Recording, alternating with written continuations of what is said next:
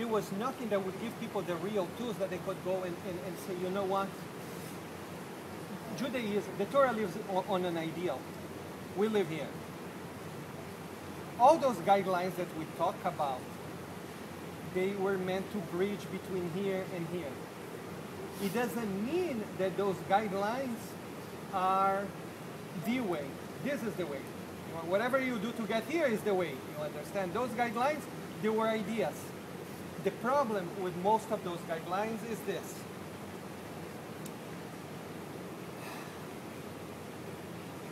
How many times you go to a synagogue and you hear the name Nachmiadis or Rashi or Rashi Maimonides, it's Ramban. Every time you go to a synagogue you hear those names, right? And every time you hear any kind of guideline or law, you're going to hear those names too. Oh, because the Torah says that, and according to this guy, that's what we do. How many people heard that before? All right? the time. Yeah. What those people have in common? What all those people that I'm telling you that made those guidelines have in common? What aspect?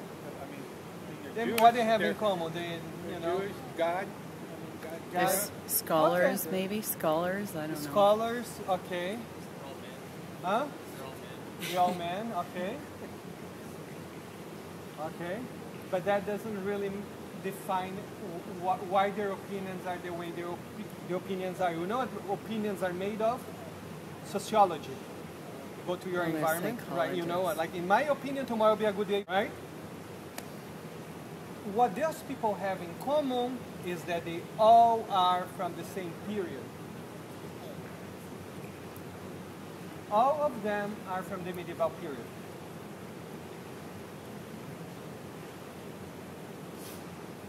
Medieval period was a long time ago. I don't know if they told you. And I think that from that time to today, there were people with different ideas, but, you know, and there were ideas before that period too. Why do we pick all those people from those time? And this is one of the most important sociological facts that you need to understand in Judaism. The reason why we did that is because the medieval period was the worst time in history to be a Jew. There was no time in history, including the Holocaust, that was so bad to be a Jew as the medieval period. Because in the Holocaust, people would come, if you get caught, they kill you, it's over. It's not the end of the world. Worse is when you live in a village and you know that that village is going to be piled, somebody's going to get raped, and somebody's going to get killed, and that's going to happen about every single day or every single week or every single month where you live, and you're going to have to get used to that. That's so much worse than, you know, just living on a puff. And why did that happen? Because when you study the history of the world, we have a time that was called before the medieval period. Do you know the name of the period before the medieval period? What was called? Dark Ages. Right? You know why they call the Dark Ages? It's not a good marketing for Christianity why they call the Dark Ages, actually, by the way. No learning. Huh? No learning. No learning, yeah, but they learned one thing. Dark Ages was defined by Southern Europe invading every single country in Europe, going north to convert them to Christianity. That's what happened during the Dark Ages. So when you see the movies about the Vikings coming of violence because they're bad, no, they were just trying to maintain their way of life, and those people were coming trying to invade their country, and they are defending themselves.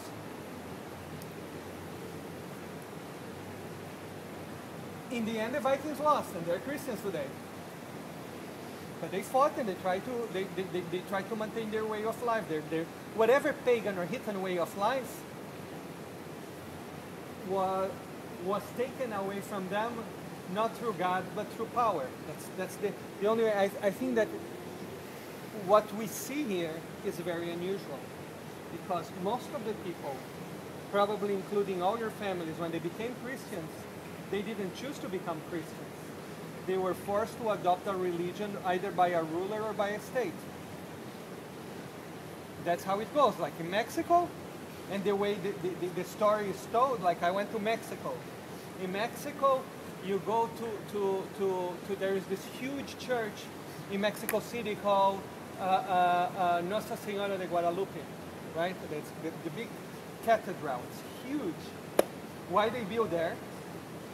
Because they said that there was this chieftain that he came to this priest and said, I saw this virgin and she appeared to me.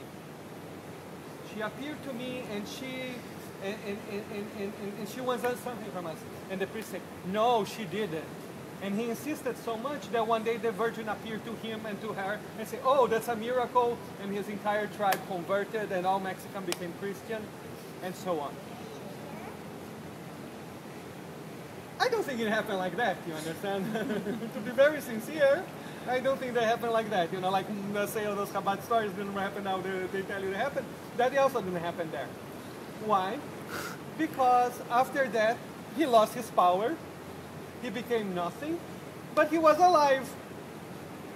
So, I mean, it looks like there was some kind of trading there that has nothing to do with the virgin appearing there.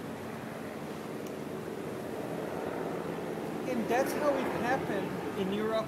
That's how it happened in most of the places where they invaded. Either you convert or you die. That's what happened in the Inquisition. Most people think that the Inquisition was like the Holocaust. You know how many years the Inquisition lasted? Rabbi, do you know how many years it lasted? Long time, more? Decades. Hundreds of years. Hundreds of years of Inquisition. The Inquisition was not officially over, I think, until the 1700s. That's a lot of time. And during the 1700s, they would go to a small village or the people have converted 150 years ago and say, oh, he looks a little bit Jewish, let's burn his house. Or, The whole thing is that there was no law that protected the Jews.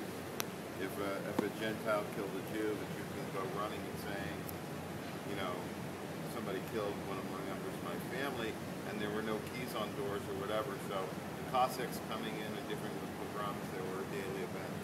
exactly, it was very, very bad. But when we're talking about, let's go back to the medieval period, to the Dark Ages. So in the Dark Ages, it was very, very bad to be a Jew. Why? Because after the Christians were on their way to the top of Europe, there was the official end of Dark Ages and the beginning of the medieval period. What happened in the medieval period? You have an entire continent where everybody is a Christian with the exception of the people that kill God. That must be a very the welcoming wagon must be very nice when you move to a town. Like you say, oh, you know, my family kill your God, you know, it's nice meeting you, you know. and Jews being accused of deicide, they were a very useful tool for the two powers that existed in the medieval period. Which powers existed in the medieval period, you guys know? The two ruling powers? The church and the king. The monarchy and the church. So usually, when you were in the medieval period, each one of them used the Jews for different things. According to their interest, according to their